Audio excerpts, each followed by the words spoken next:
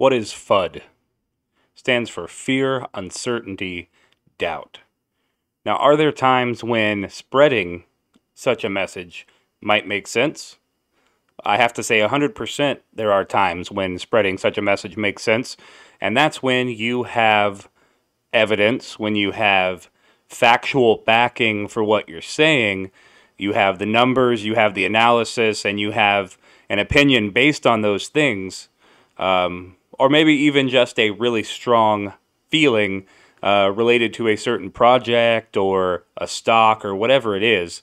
And you may share those feelings in a responsible way. And there's a time when that's appropriate, and there's a time when that's not appropriate because it just doesn't make any sense, and it actually reflects poorly on you as an individual, and certainly on your future analysis on similar projects. And so I want to talk about that. I want to talk about not only what this FUDing is that people keep referring to, but is there a way to responsibly do it, and when is it appropriate, and what type of language we should be using. Because one thing I keep seeing is, I understand that some of these websites, like, let's say this one here, coinmarketcap.com. Now, this may be like wading into the dredges of the internet, like, say, 4chan or something, and you're seeing these comments that are just incredibly negative with zero backing. And so, I keep seeing these. I see some comments on even my own videos or other YouTubers, whatever, that just, there's nothing behind them. And so to me, I think your sentiment, even if you're going to share an opinion, let's say you're going to share a opinion that you have on a protocol, and you have no evidence behind it, you just feel a certain way. Like on a video earlier, I was mentioning Seifu. And I said, for some reason, the back of my mind, I feel a little weird about the project, the protocol, but I don't really know why. And so I'm honest about that. I don't say, oh, the CEO is a horrible person. I don't say that I have any factuals, any actual numbers to back it up. I can state that and say, I don't know why I feel XYZ way, but full disclosure, I'm still invested in Seifu as an example. And so I think that's an honest way to present that opinion. But so when we scroll through some of these sites, it's just like, DRIP go to zero. It's like, oh, it'll drip to zero, haha, straight line, look at the charts, whatever, stop fooling yourself.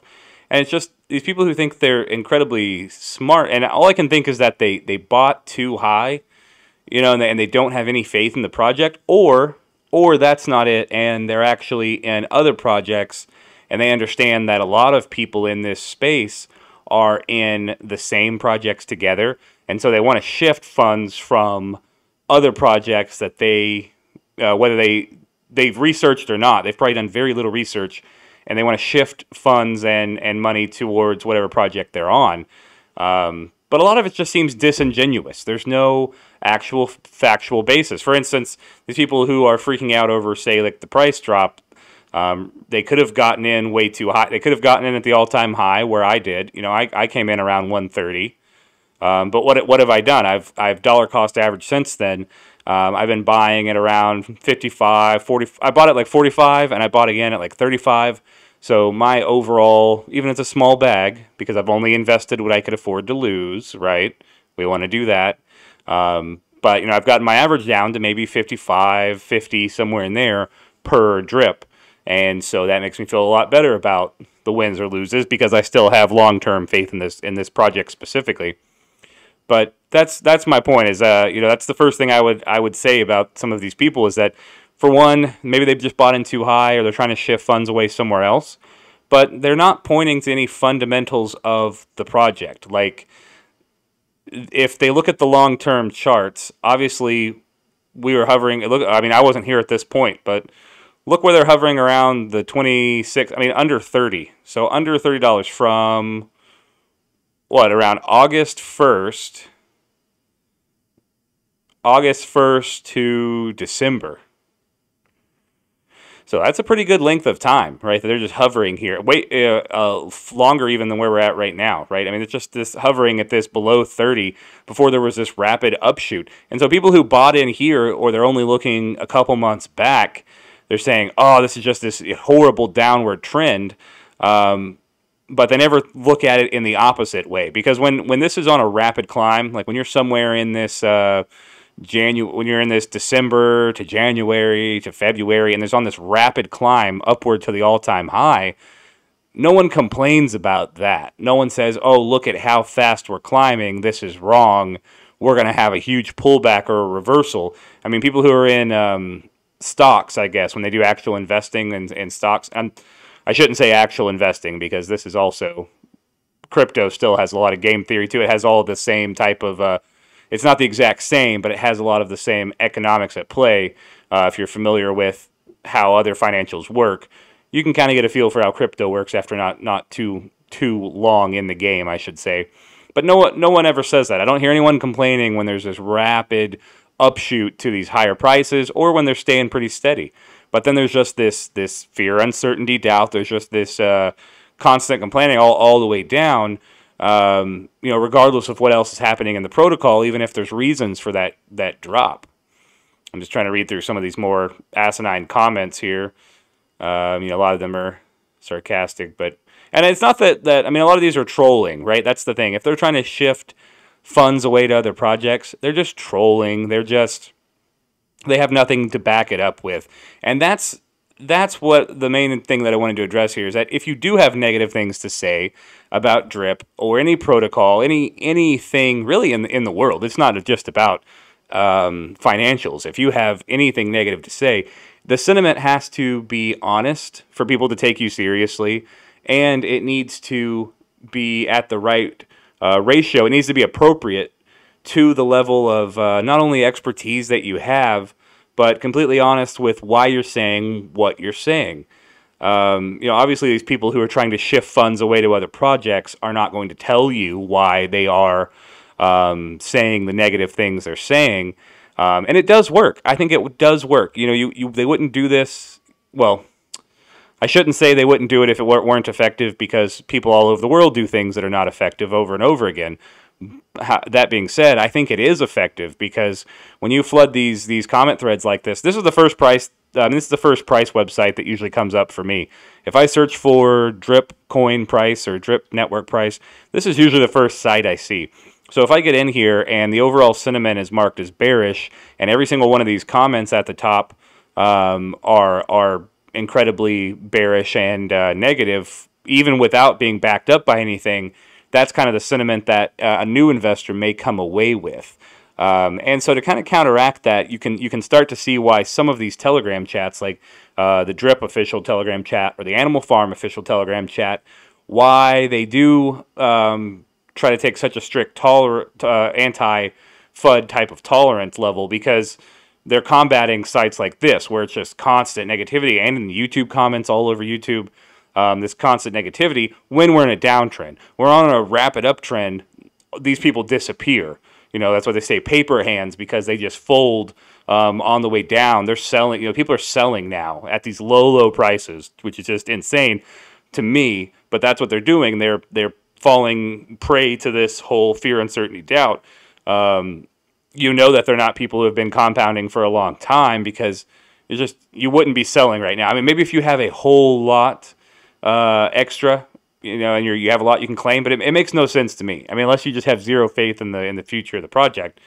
I'm getting a little sidetracked here. So we're talking about creating this sentiment, though, and just making sure that the sentiment that you're sharing is appropriate with the level of knowledge you have. Like if you were completely negative on DRIP as a whole or any protocol, if you come into the YouTube comments or you come into my Telegram channel that I have, or I hopefully come into some of the other Telegram channels and they'll listen to you, if you come in there with factual numbers and you say, this is my experience, this is the trend I'm seeing, this is why I think it's not sustainable, X, Y, Z, that's amazing to me. Like, I would love to hear that. I would love to see that analysis.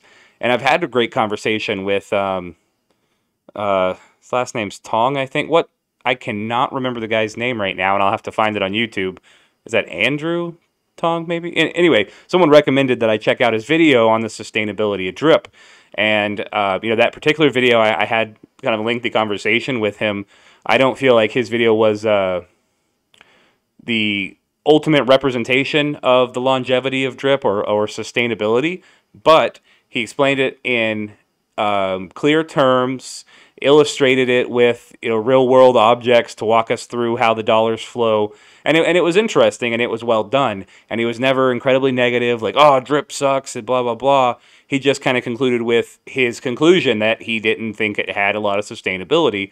And that's perfectly fine, and that's something we can debate and have a conversation about. But it's kind of like having a political debate where you just insult the other people in the debate. There's no intellectual level. There's no actual conversation being had, and you would hope that everyone who's actually paying attention, who wants to follow someone with some level of intelligence or some level of actual analysis on a protocol or a project or new endeavor, you would hope that they would see through the negative comments that have no backing, but I don't think they always do. And so that is why I think some of these groups are so anti-fudder, as they call it, anti-FUDing, because they don't want just negative comments. That makes no sense.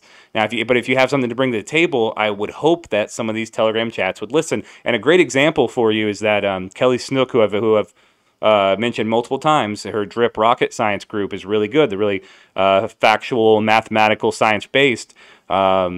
She has a separate Telegram group that you can also get invited to called DRIP Sustainability or DRIP Sustainability Discussion, something like that.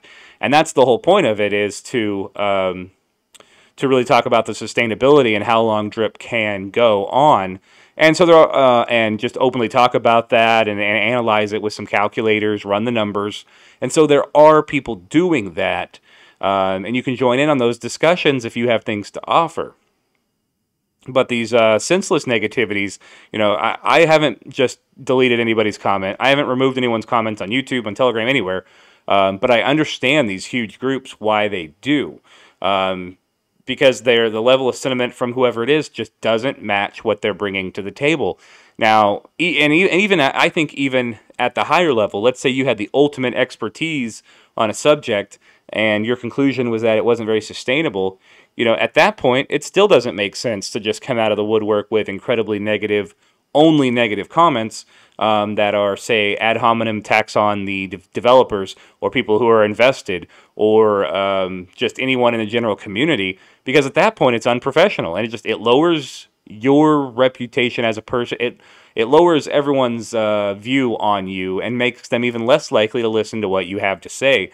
And so if you had something valuable to say that you wanted to communicate, it seems like, to me, you would do that in a professional, respectable way, or else you just wouldn't do it at all. Like, it doesn't make any sense. So, I don't know, that's kind of a rant as to how I see this fear, uncertainty, doubt, and how people spread this around. But the other thing I want to touch on besides having an appropriate ratio of coming correct with the right sentiment, because you don't have to be positive, right? You don't have to be positive about DRIP or any of these protocols if you don't like them. But first point, why are you commenting on something that you don't see a future in? Because if it's to warn people about it, you're going about it the wrong way just by creating negativity without any backing. That's silly. So why even post about it to begin with?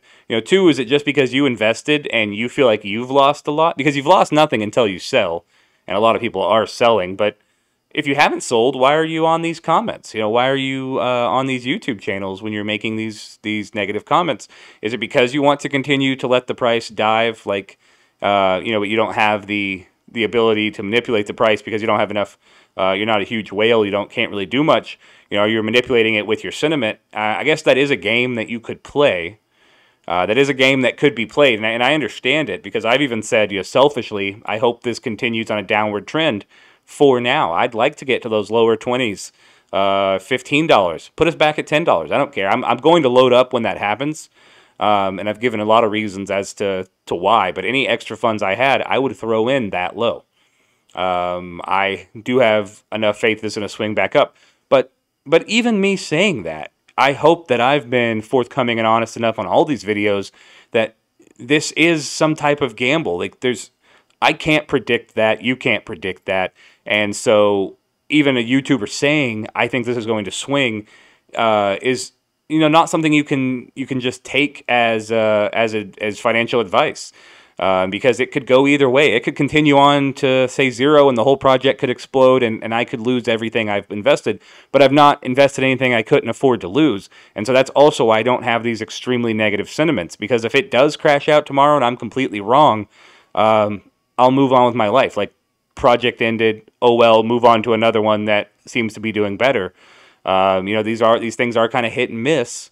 But it makes no sense to spread the fear, uncertainty, doubt on your own investment unless you're planning to load up a whole lot and you're just intentionally manipulating, which I still think is kind of disingenuous and irritating and kind of swarmy. It's a valid way to play the game. It is a way you can play it. It just doesn't match with my principles directly. But so yeah, all that then to say also is do people? I don't know if people understand what a scam is. Like, when you look through some of these other comments here, and I know this CoinMarketCap, I mean, this obviously is just random, anonymous people posting comments, but someone saying here, do you guys understand this is a scam yet? So someone calling it a scam. And then if you scroll through these, you'll see a lot of these. Like, oh, I'd love to see this garbage tank, $0 volume. He's just calling out because there was I was looking at it that day. This particular site had a weird glitch on one moment where it showed 0 volume. It wasn't correct on any other site. Windstop crashing, scam, 110% scam. It's just like, do they understand what a scam is? That's the other element here. If you're going to talk about something, use correct terms. Explain why you think it is the thing that it is. If you think it's a Ponzi, if you think it's a pyramid, I think you have to explain, you have to clarify what that means to you, for one. And then two, if you're saying it's a Ponzi, it's a pyramid, explain to me how general economies are not that. Explain to me how everything in the world is any different, because it all has value only because we give it value, right? That's how everything works. And, everything works as an exchange of services. You have to keep putting new things in to keep getting things out, because there is no such thing as just free made-up money. There's no such thing as free made-up currencies or value. That doesn't happen. So even think about the labor market. Think about, oh, I go to work and I get currency. You are putting value into the system through your conversion of your labor into the economy, and then in exchange, we've all agreed on a standardized currency, and so you get that in exchange. But that's all you've done, is you've put in new quote-unquote capital. You've put in new capital, new labor, and then exchanged it for a value that you then use to pay for other things. If everyone stopped going to work, or let's say the analogy here is they stopped putting money into DRIP or one of these protocols, although these things wreck themselves much quicker because there's such a lower overall, liquidity that's present, which is why they try to build that up a whole lot at the start, get a good liquidity pool going. But if everyone decided not going to work, there's no new quote-unquote capital, there's no new labor going in to be exchanged for value, and so that system also essentially collapses. I mean, there's this rapid inflation. There's no there's people not valuing the dollar because at that point no one's receiving the dollar, right? There's no one's going to work, no one's receiving the currency. They only have what they have, and they are going to spend it, I guess, to actually to be able to live. And if they didn't do anything else, then the system wouldn't keep functioning. And that's my whole point, is that everything only has value because we give it value. We agree to work in exchange for a certain currency. If we went to work and someone paid us in DRIP and we valued it enough, then we'd be using DRIP as the currency, right? Everything's a Ponzi, everything's a pyramid, everything's a scam in some way. Whenever we stop participating, that's just how things work. So when they say this is a scam, that a scam really, that word implies malicious intent, right? That implies malicious intent on the part of the developers. And so if you're going to say scam, or you're going to say pyramid scheme or Ponzi scheme, you have to show me where Forex is raking in all of this money, and why it would benefit him to have this downtrend all the way down to zero and not have longevity in a project that would go on for X amount of years. What benefit would he have? Because on the one hand, you'd have this project has this longevity and it goes on for, say, I don't know, just pick a random example. Say it goes on for 5 years, and you have these upswings and downswings. You have these cycles that every market goes through until it kind of finds its level, when it finds its good support levels and stays steady. So if this is something that has a long-term ability to last that long, you have to show me, how tanking it right now would benefit the developers, would benefit Forex Shark in the long term. Wouldn't he make more money in the other way with all the other ways that he can pull money out of the system and create this whole ecosystem around it with all these partnerships and merch later on and new protocols built onto this one like the Animal Farm, and they all interconnect? Wouldn't that make 50 times as much, 100 times as much more sense and profit in the long term? And he's a smart guy. He's not just in here to try to rug pull. It doesn't seem like it. That's not what I'm seeing. And so if you're going to use those words like this is a scam, you have to prove in some way that the developer is acting in a malicious fashion and trying to steal your funds, like just have you put all your funds in and then have them stolen. I think all these negative comments come from people who probably have a smaller bag, like myself especially, or they don't have a smaller bag and they overinvested. We've all probably been there and had to learn that lesson. But if you couldn't afford the 10 grand and you put 10 grand in and now you've seen it tank from your 130 to 30, I get it. I get why you would be upset, but it's not a scam. Like, there's no indication that it's a scam or anything malicious. And so you keep throwing that word around without knowing, like, it doesn't mean what you think it means. And so I don't know why that really grinds my gears. It's frustrating because it just, not only because I'm invested in it and it doesn't help the protocol at all, but it doesn't make sense. It's not intellectually honest. It's not sticking by some type of principle to be honest or show a good example for your fellow humans who are trying to make good decisions and invest in things and make money themselves. It's like I've said earlier, it's a great way to game the system, but it doesn't make a lot of sense to me in principle or in practice.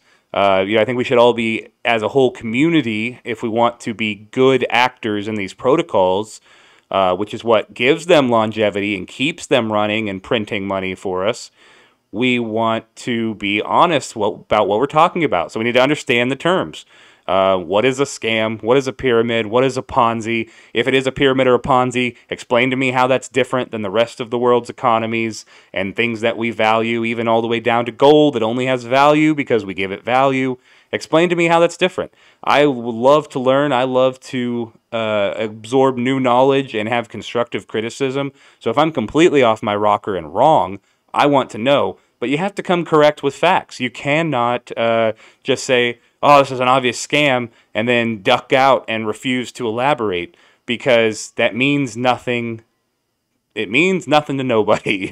It means nothing to anybody. You can't you can't do that with like the smug look on your face and then dip out of the comments and act like you've educated anyone on your opinion. You've essentially shared a worthless chain of words together in Telegram or whatever it is, and then wonder why people throw that ban hammer down or why people delete your YouTube comments. Again, I've not removed any comments except for obvious like scam links from bots.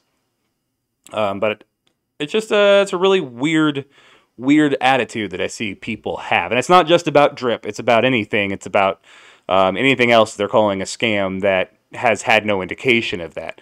People are really quick to jump to that, and even though there are a lot of scams in this DeFi, degen crypto space, I don't think that is a genuine way to describe DRIP or the Animal Farm, and I've seen no indication to say that it is accurate. And so if you're going to come with those type of comments, you just, with this fear, this uncertainty, doubt that you're spreading, it needs to make sense. So bring some numbers, bring the analysis, break it down, and then there's an actual discussion to be had. And I think that is really beneficial for everyone. We'd all benefit from having those types of discussions, but we're not going to benefit from, useless ad hominem attacks to developers and to people who invested in the system and who still have faith in it. And that's just where we are. Well, if you guys made it this far into the content, I know that was probably a bit of a long one. I appreciate you watching. I appreciate all the likes and subscribes. This would be a great conversation to continue in the Telegram chats that I do have linked.